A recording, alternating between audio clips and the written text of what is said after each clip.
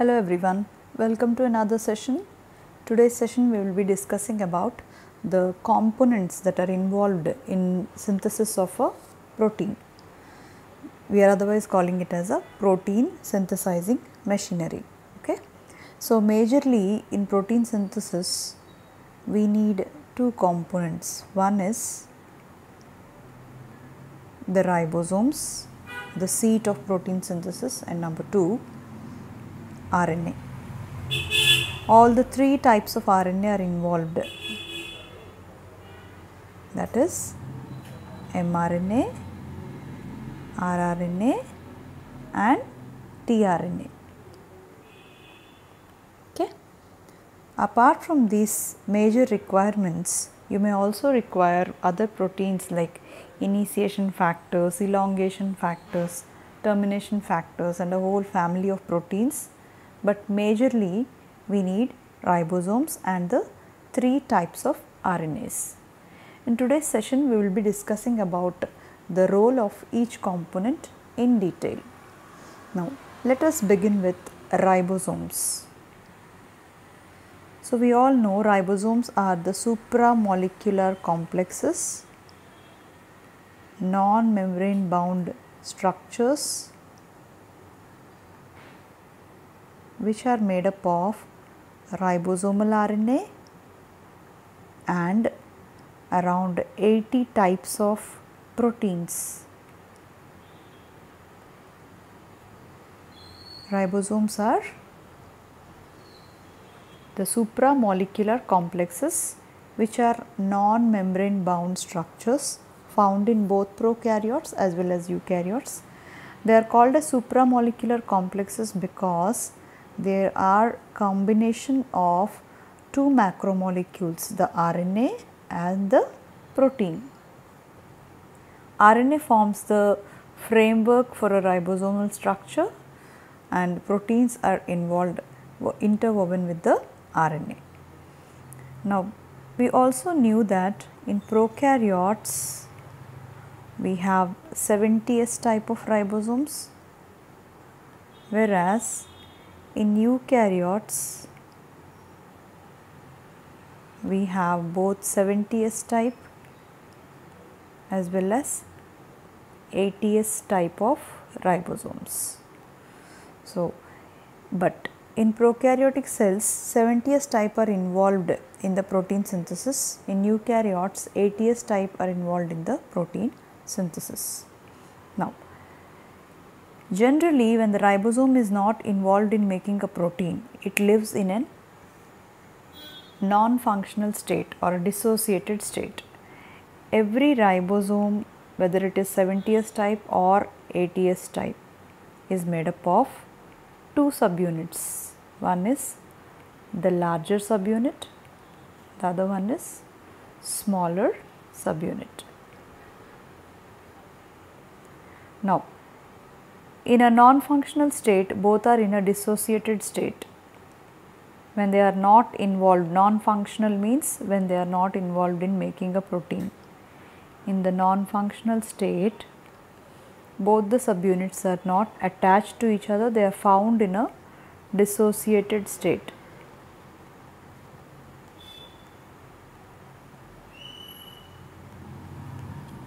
Like this. Suppose this is your larger subunit and this is your smaller subunit. Okay. This is the status of the ribosomal subunit when it is not involved in protein synthesis. But whenever an mRNA comes into the cytoplasm, this mRNA will attract the protein synthesizing machinery, especially the ribosomes. Now it is these subunits that comes and binds to the mRNA to associate together like this.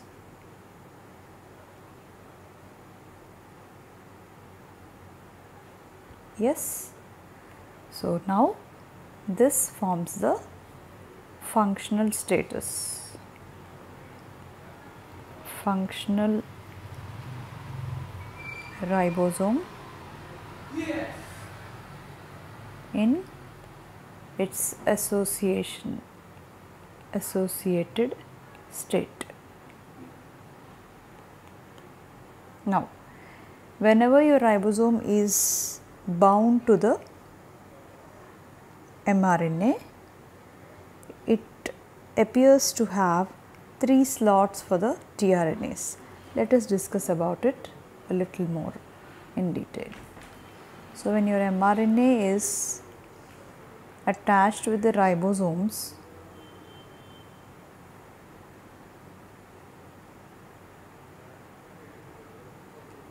there appears 3 slots within this ribosome.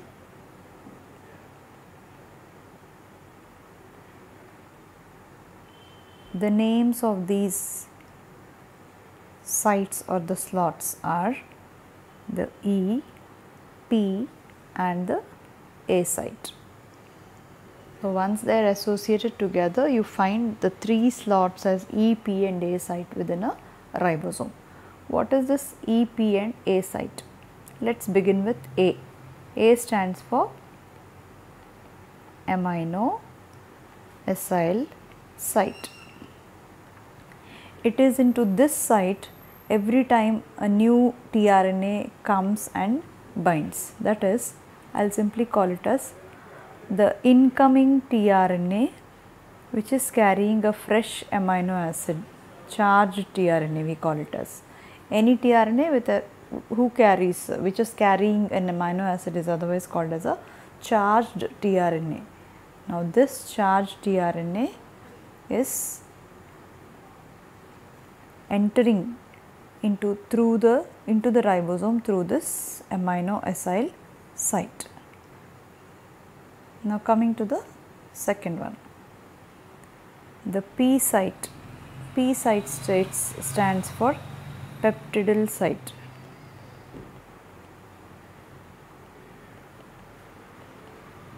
It is in this site the peptide bond is formed.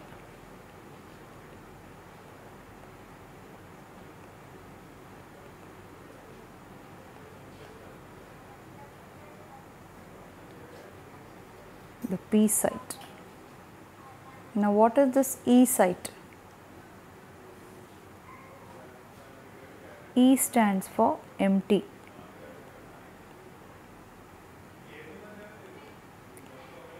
It is through this site the uncharged tRNA or the outgoing tRNA, I will call it as the outgoing tRNA.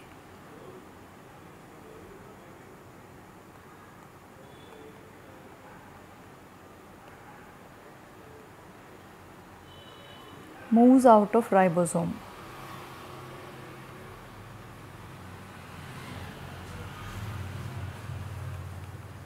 Okay. So, here there are 3 sites in which each site is playing a role in giving a slot to the tRNA. So, for you to understand, I am making one more picture of this ribosome in its functional state like this. Suppose this is your tRNA.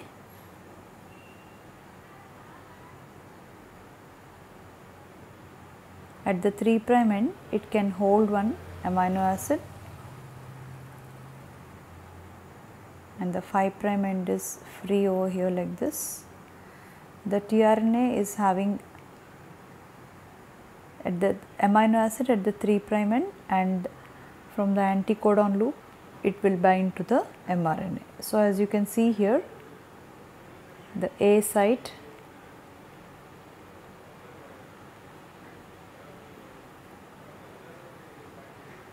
the P site and most of the E site is within the smaller subunit only, the E site. Now, this is your incoming tRNA. Incoming tRNA, it will come and occupy this slot, whereas the tRNA which is already occupying this place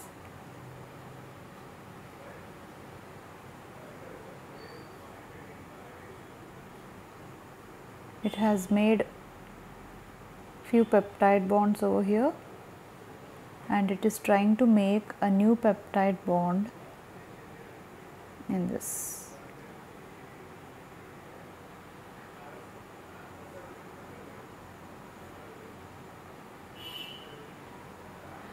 A new peptide bond can be formed between this site. This is the peptide bond formation site.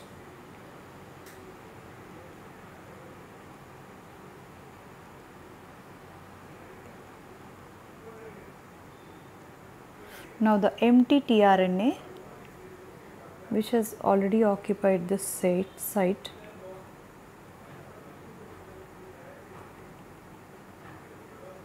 is ready to leave this place.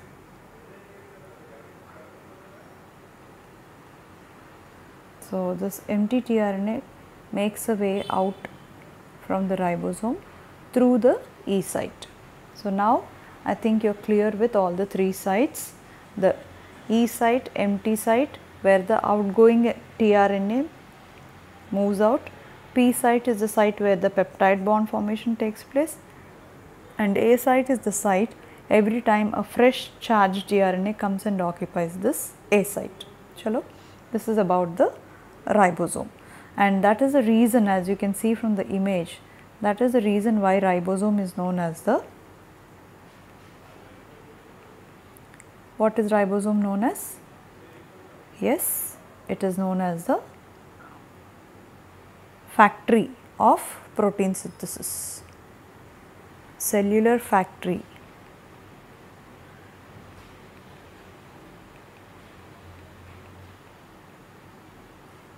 For protein synthesis,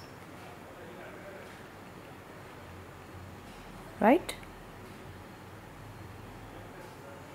Yes. Now we will talk about the three types of RNAs.